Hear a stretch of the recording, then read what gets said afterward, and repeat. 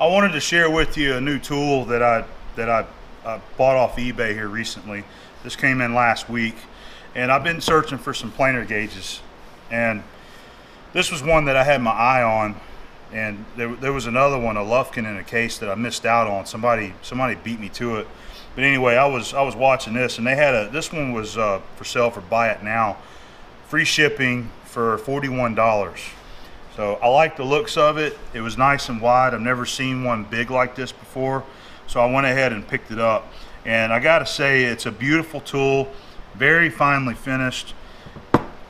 It doesn't have the drilled and tapped holes like normally you'll see in a planer gauge, but this has got the thumb screw right there. And I just want to say that this sucker is smooth as silk, man.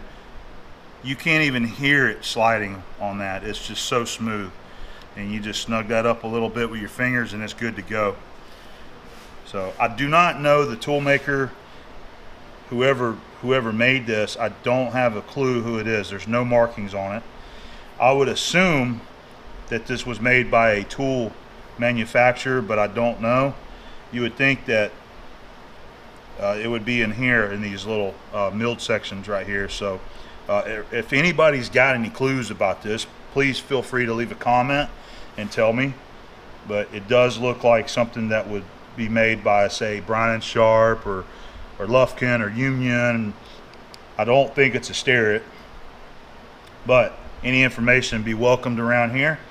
And I don't know if I'm going to keep this here. I kind of thought about taking it to work and having another planer gauge to use there at work. So, and I'm still on the lookout for another one, just trying to wait for a very good buy on one with a wooden box, because the guys down at work they're wanting one also. So I thought about picking one up for all of us to use down there in the machine shop. The guys in the gearbox shop used Will's a couple weeks ago. Will's got one in his box, and they used it back there building a gearbox. I don't know what they used it for, but he said it was extremely handy. So I've been looking for another one to add to our toolbox at work.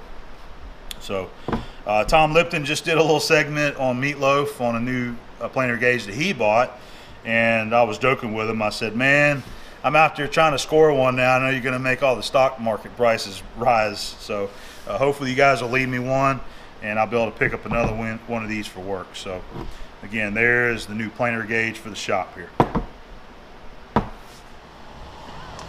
Okay, we got our relief valve for the K&T. We're going to do a little pressure test to see if it's working correctly. And we got our gauge, and this is supposed to hold between 200 to 225 psi. We got it hooked up to a porta power jack right here, and I got Paul with me, and he's going to step in, and my buddy Paul. I got my buddy Paul here.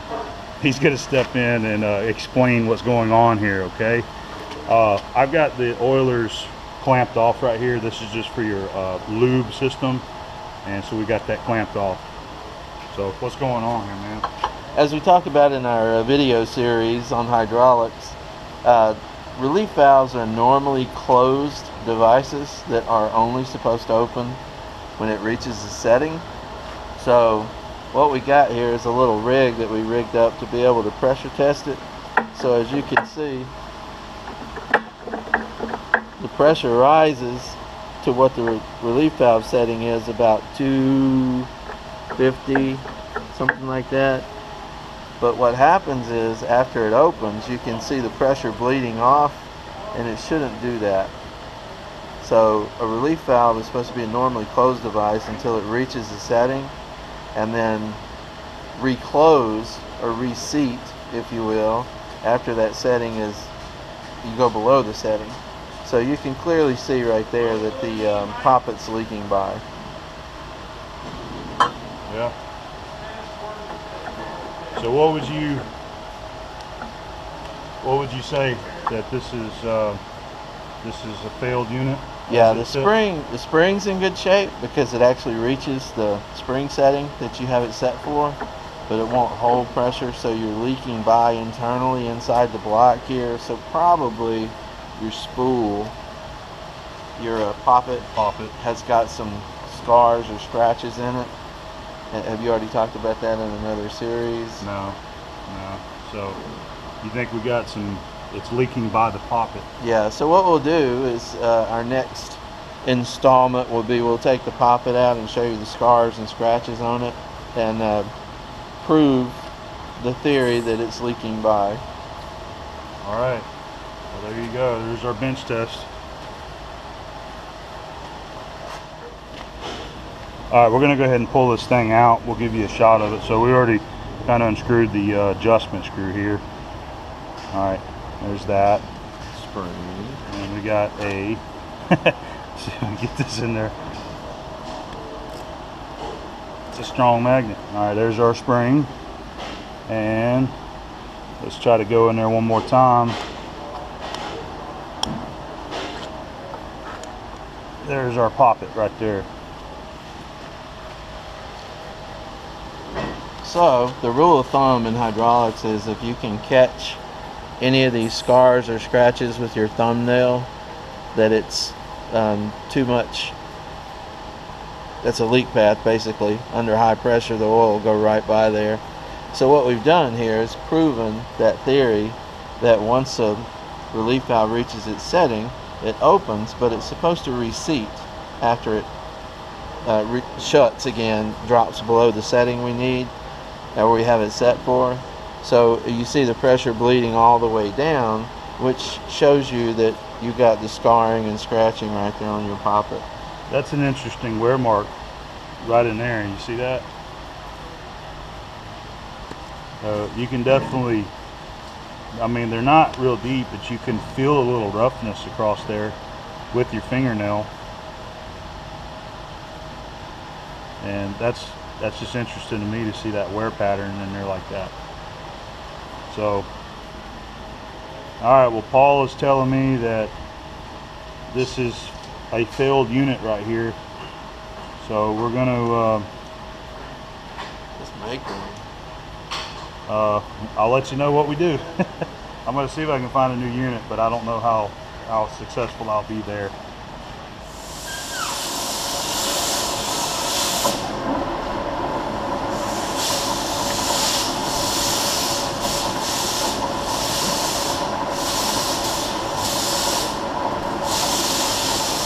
Threading 7 3/16 diameter 12 threads per inch, and running 115 RPM. I'm using my dial indicator as my zero stop point. Slow it down a little so I can read it to that zero a little easier.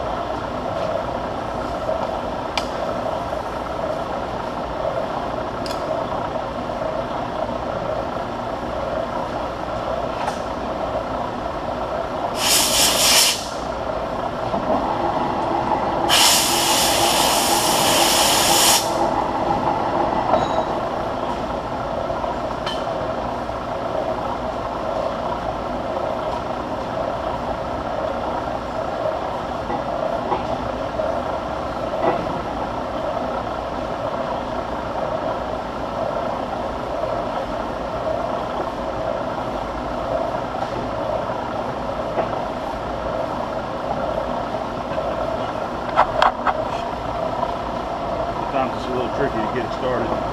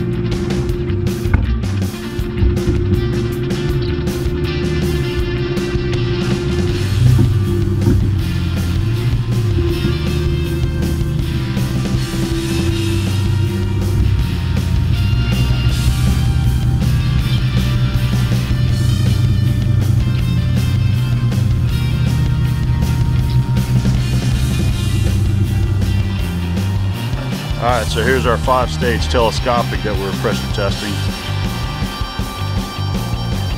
That's the end. We're hooked to the forklift that's supporting it. Right now we're pressure testing it.